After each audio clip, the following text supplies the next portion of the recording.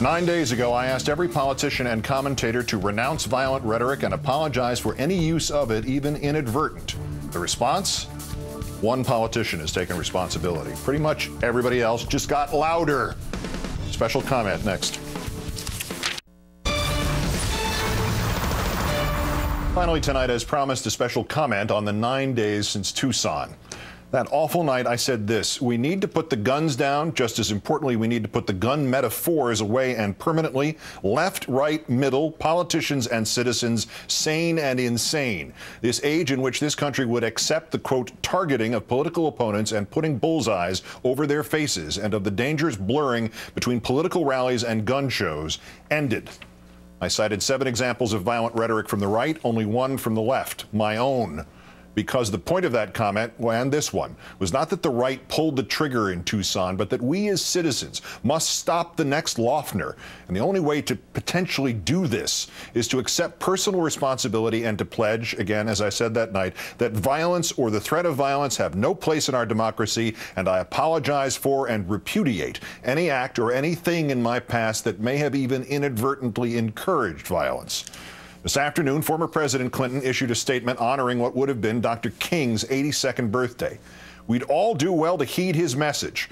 While no one intends their words or actions to incite the violence we saw in Tucson, and it's wrong for anyone to suggest otherwise, we live in a world where what we say and how we say it can be read, heard, or seen by those who understand exactly what we mean, and by those whose inner demons take them to a very different place. That's not an argument against free speech, but a reminder that, as with all freedoms, its use carries with it responsibility. Therefore, we should follow the example Dr. King set and exercise our freedom of speech in ways that both clarify our honest differences and nurture the best of us rather than bring out the worst. Perfect. Yet the response? To date, only one commentator or politician has expressed the slightest introspection, the slightest self-awareness, the slightest remorse, the slightest ownership of the existence of the fantasy dream cloud of violent language by which we are now nearly blinded. Our political discourse, John McCain wrote in an otherwise steaming serving of Washington Post op-ed partisan flab, should be more civil than it currently is, and we all, myself included, bear some responsibility for it not being so. That's it. One individual, one, assumed any personal responsibility for any of it besides me, John McCain. Not Palin, not Beck. Not Limbaugh, not West, not Kanjorski, not Malloy, not O'Reilly, not Angle, not Jesse Kelly, not President Obama. It's me and John McCain. I assume he's like me now, not sure whether to laugh, cry, or be proud of that. So what did everybody else say? They said it was everybody else's fault, and they often said it with more violence than before, in approximate chronological order. Last Monday, while most on both sides were looking askance at the wealth of bogus documents that now traditionally follow these things, a writer at the discredited Breitbart site posted the headline, "Whoops, this changes things. Loeffner's hero was Barack Obama." Jim Hoft breathlessly cited a reference on the Free Republic site to a Facebook page supposedly belonging to Jared Lee Loeffner, complete with references to the, quote, racist Tea Party and, quote, fight the right, identifying his heroes as Obama, Chavez, Che Guevara, and Saul Alinsky. Mr. Hoft never noticed that on the alleged Loeffner Facebook page, the word tyranny is misspelled, and so is the name Loeffner. Last Monday, a conservative radio host in Harrisburg, Pennsylvania, complained about the coverage of the Giffords shooting by the New York Times. Bob Durgin said, "Somebody ought to burn that paper down. Just go to New York and blow that sucker right out of the water." Mr. Durgin's supervisor, one R.J. Harris, then improbably claimed, "We do not advocate violence, period. That's why this whole outcry over the shootings in Tucson being linked to talk radio is just crazy." Last Monday, another radio announcer named Rush Limbaugh dismissed Pima County Sheriff Clarence Dupnick as a liberal, even though last August Fox News was proud to host Dupnick as he rescinded his opposition to the Arizona Papers, Please law once its racial profiling was toned down. And the year before, Dupnick criticized, quote, catering to illegals. Limbaugh, in fact, blamed Dupnick for the shootings and added, "My guess is the sheriff wouldn't mind if the shooter was acquitted." Mr. Limbaugh also said, quote, "I would wager that the sheriff knew of this shooter long before this event," which was brave of Mr. Limbaugh, considering the sheriff had said as much 2 days previously. Last Monday, Glenn Beck posted what he claimed was a call for nonviolence on his website. alongside an image of him posing with a gun. His pledge was a labyrinthine demand that everyone renounce violence, provided that liberals renounce the 78-year-old woman named, well, what's the difference? She's just the latest target of a man enjoying a sequence of paranoid delusions. He'll be obsessed with somebody else within the week.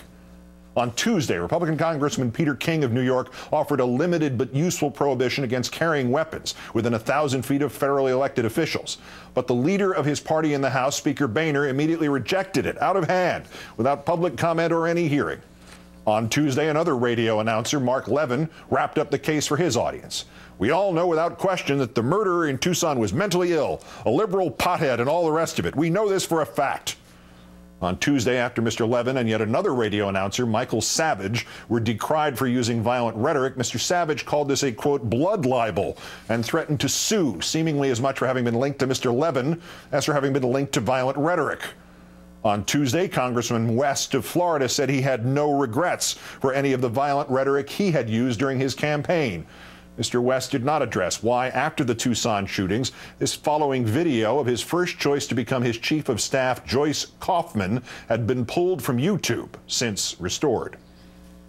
I am convinced that the most important thing the Founding Fathers did to ensure me my First Amendment rights was they gave me a Second Amendment.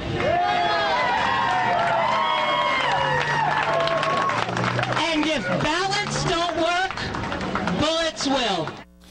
Mr. West did say he was concerned about the political opportunism that has come out of this. He observed that pointing fingers about violent rhetoric was, quote, kind of deplorable and unconscionable. This is not the time to start looking for, you know, grandstanding and things of that nature.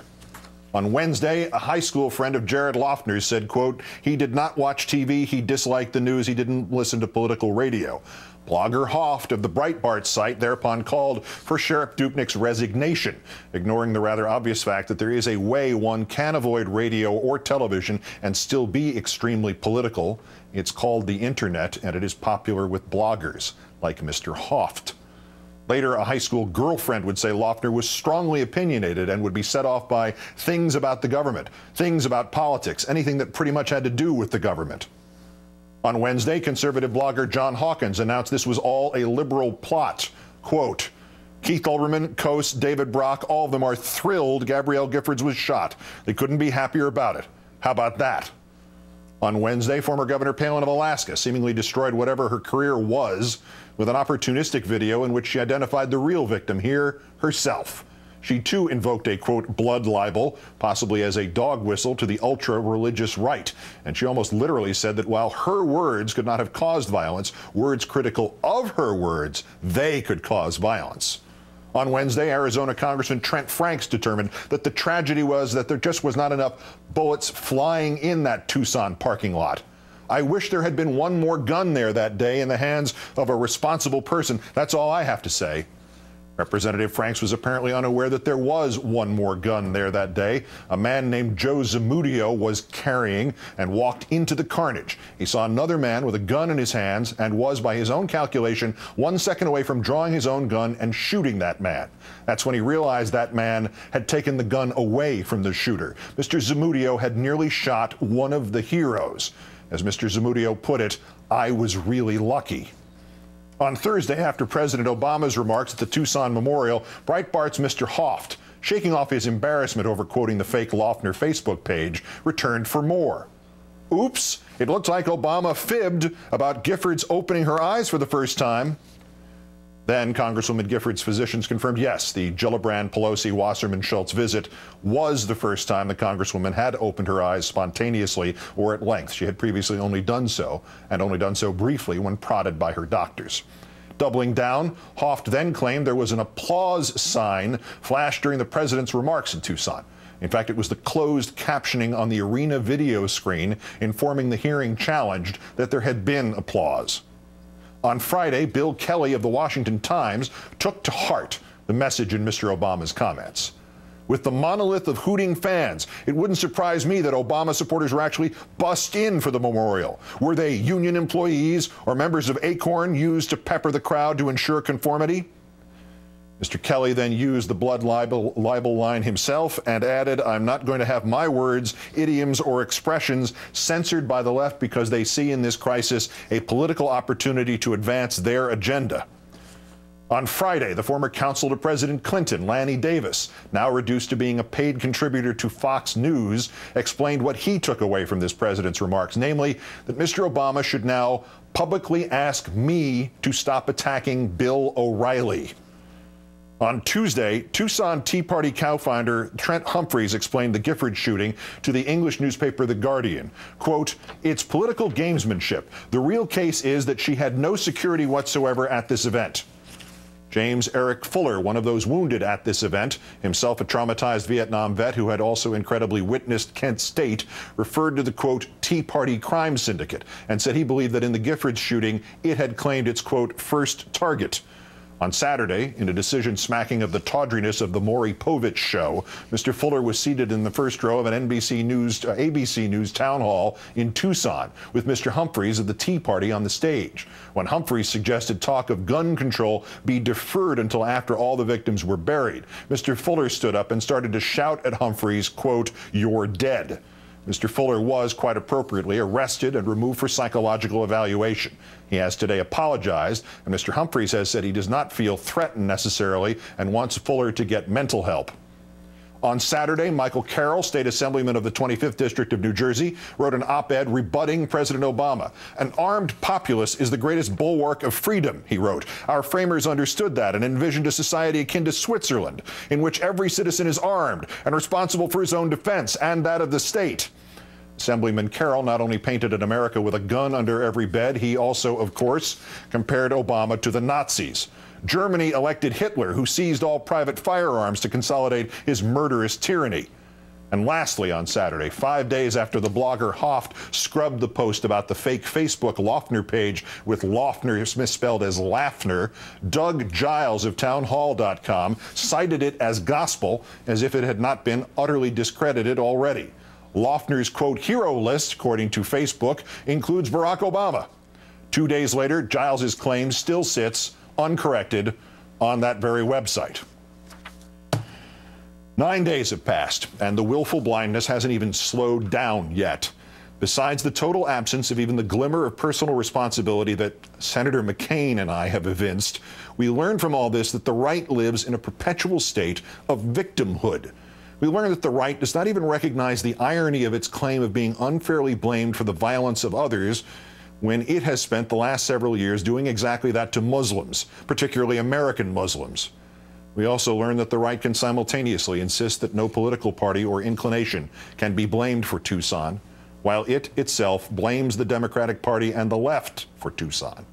We learn that the right does not understand that if we foment a political environment in which politics are to be settled by violence, or the threat of violence, or in a rhetorical tide of violent imagery, it no longer matters what those politics specifically are, or if the hearer even understands your politics or agrees with your politics. He may hear only the permission to be violent. And ultimately we learn, especially from Mrs. Palin's foolishness, this template of what the right would do in an actual open and shut slam dunk case in which a partisan of the right attempted to kill one of the left. The right would blame the victim, blame him or her for not having brought enough security or for not having brought a gun. Good night and good luck.